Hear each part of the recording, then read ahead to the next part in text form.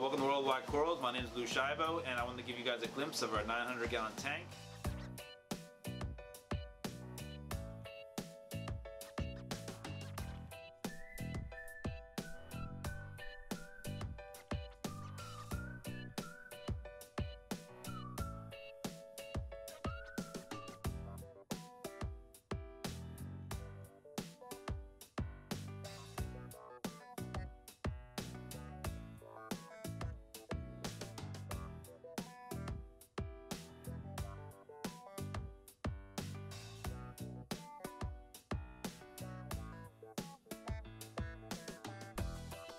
This is a lot of where our aquaculture starts out of our main display.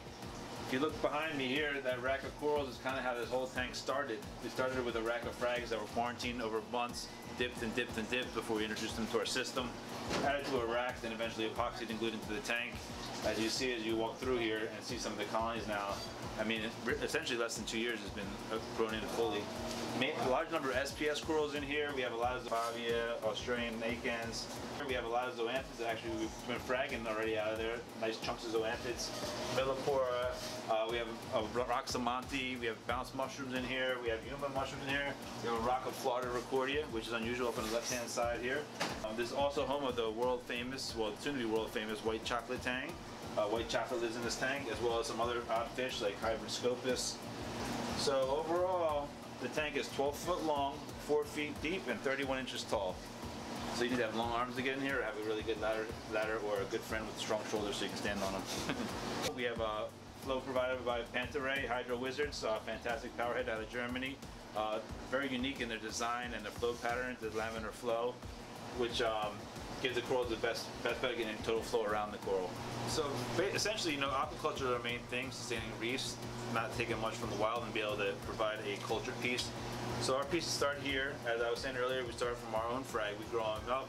Once they grow up, we actually take a cultured piece off, add it to our farm back there, and from there we can kind of grow, you know, cultures or for generations to come, you know. So you have second, third, fourth, fifth generations aquaculture in your tank, which is great because it also gives you a chance of sustainability, and also it's more apt to survive in your tank overall.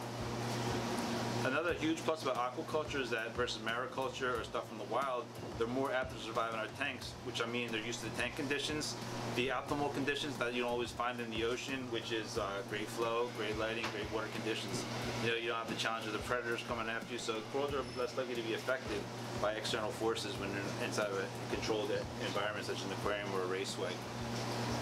Once again, my name is Lou Shivo with Worldwide Corals. You can check us out online at worldwidecorals.com.